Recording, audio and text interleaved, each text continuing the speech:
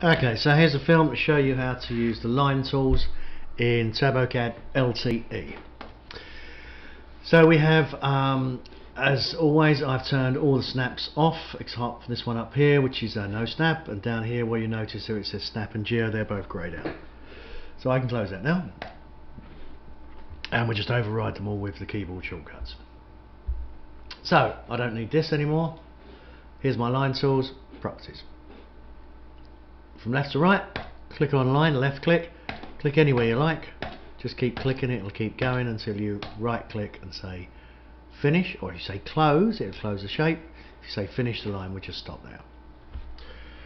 Now the other thing is that we can go from, now if I go to do a line now, you see I haven't got the line tool, it's dropped the tool. If I want to pick up the tool again, I can hit the space bar. I can snap to that part there by going Alt V, so I've snapped to that part. I can then use say an Alt M snap there for midpoint. Now if that comes up, that just means I'm not close enough. So let's have a look. What do you reckon?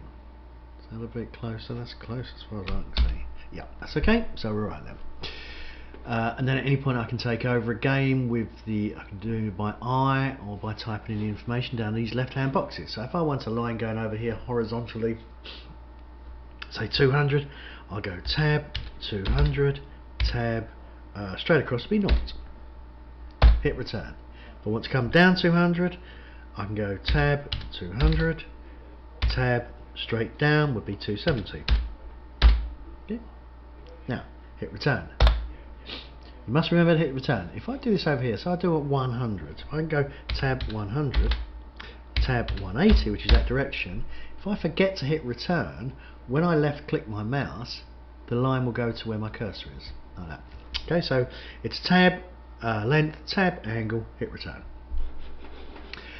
And then at any point, as I say, you right click and go to finish, or if you made a mistake on the last one, you've got one step back. So I'll say finish. Simple as that. Perpendicular line, click on the line, type down here the length that you want, choose the line you want, type the length here, say where it's going to be, click again, and there it is.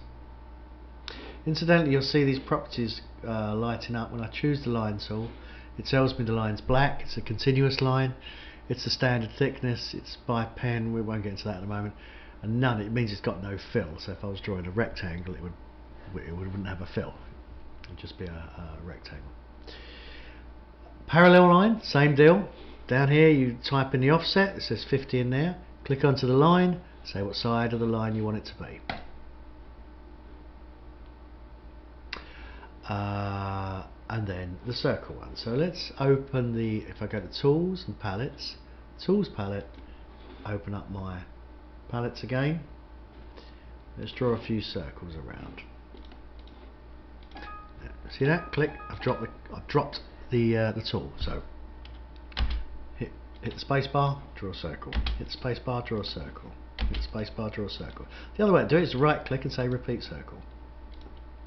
Okay, so either way, you keep the tool. If you want a circle that's centered on the end of that line, just go return, sorry, spacebar to keep the circle, keep the tool, then Alt V will snap it to the end of that line. Closes, I think I've got enough. So, a line that's tangential to an arc or at a point. So, I click onto the circle or the arc. First click tells me the length, it's down here, so I can type in the length. Second click tells me where it is. So along there, that will be 90, as you can see down the angle, if you look at the angle boxes. That would be 0, that would be 270, that would be 180. So do it by eye or type it in.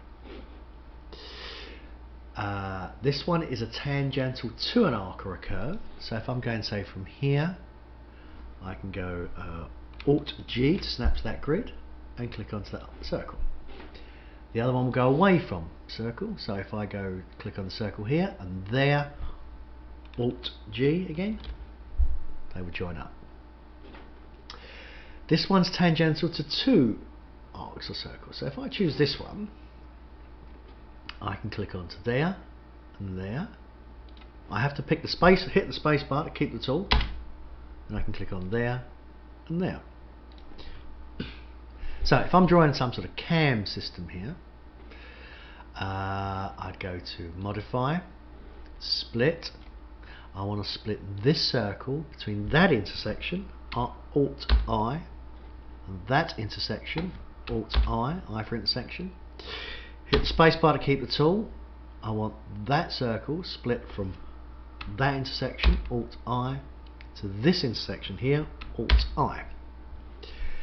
Okay, I'm finished with the tool now. So I should go cancel.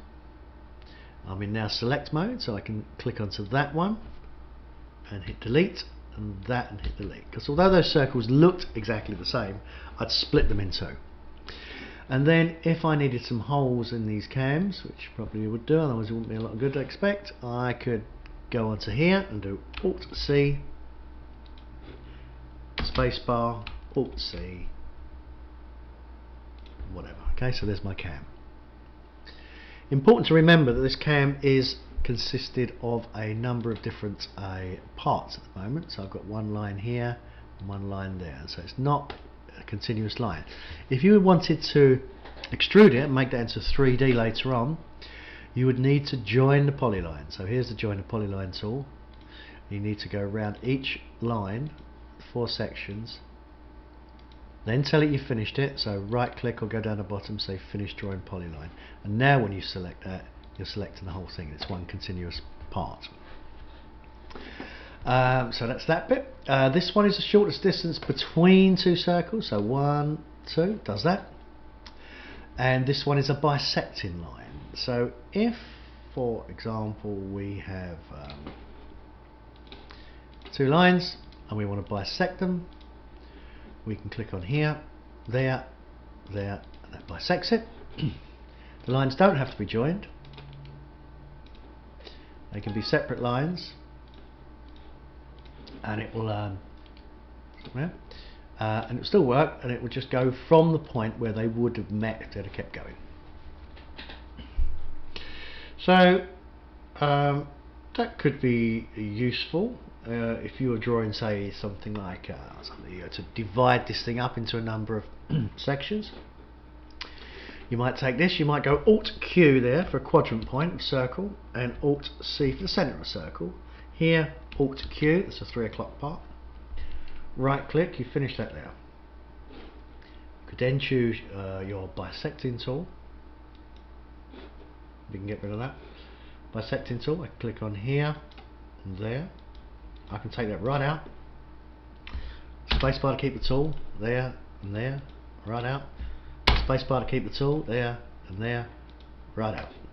Now we need to trim those back to there. We've got modify. If we were just trimming one, it'd be shrink or extend line. But as we're doing many, it's multi-shrink or extend line. Left click, and the line you're going back to. Okay, that's about it for now, I think. More fun next week.